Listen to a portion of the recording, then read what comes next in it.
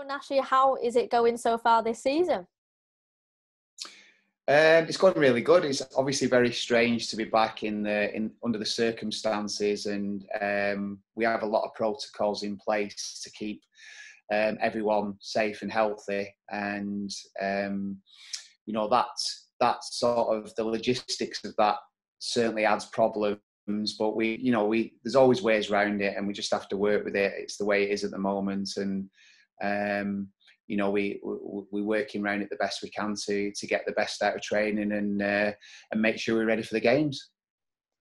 And obviously, I'm sure you're pretty excited at the minute. We have our new keeper, Vadslav, and he's certainly made an impression so far. What do you make of him? Yeah, well, we obviously we did our homework with Vas. He was at St Mirren in the past 18 months, and during the lockdown period, we had plenty of time to assess him as a goalkeeper and look at his games and all his attributes really. And he was one of a number of goalkeepers that were on our list to bring in. And once we spoke to him, we met up with him. We kind of obviously got the ball rolling, and we're very glad that he decided he agreed with what the club and what myself and the gaffer and Skip's ideals are and what we want from this season. And he wants the same. He wants to be successful. He wants to win promotion, and he wants to do well for the club. And obviously that has shown in the games he's played so far. He's been an influential part of the team already this early into the season. And what's it like for you working with him one-on-one? I mean, it's great. All the goalkeepers we've got generally, they're hard working. We're the first out and the last in. And he's, there's no language barrier there. He's good with his English. He does exactly what you want of him as far as the work goes. And he's a great lad to have around the place. He gets on well with the players, and I think obviously him coming in has given the players around him more confidence in him, and that's shown in the games. Now, it's a huge game for the club on Wednesday night. It's not about the result, but more about the magic of the fixture, really, for Salford. I don't know about that. If you ask any of the management staff, it's about the result. We want to win the game. There's no doubt about that. Yeah. But I think for the fans, though, it's more like it's a great game.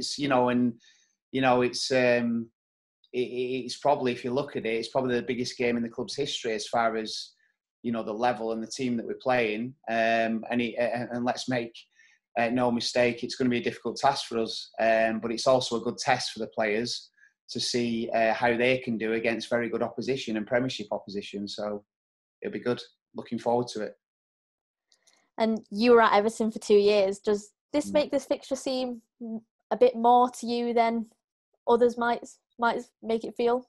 It's exciting for me. Like you say, I was there 2 years and had very fond memories of the club. I actually supported Everton from being a youngster. I think my first game was back in 1981, the Merseyside derby at Goodison. So it does bring back fond memories, and it's when the draw was made.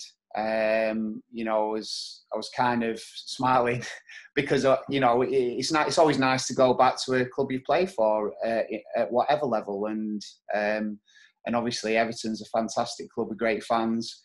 And it's just unfortunate that we're in the situation where there's obviously no fans there, because that would have been a great night and added to the obviously already good occasion. Well, it's a tough fixture, like you said. Do you think that the lads are going to give something the fans to talk about at home? I hope so, yeah. I hope so. For us, we really want a good performance from the lads. Like I say, it will be a test. It's certainly not going to be an easy game for us, but it certainly will test us and test the players as individuals. And it's good always to pit your wits against better opposition, and that's how you learn. So it's I think players and stuff like we're all looking forward to it.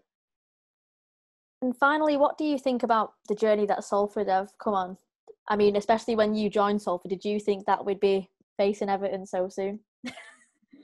I didn't think we'd be facing them so soon, although, you know, the club's come a very long way in a short space of time, and in certain aspects we're still adjusting to that. But from a player and staff point of view, we, like I said earlier, we all want to be successful and we want to go as high as we can.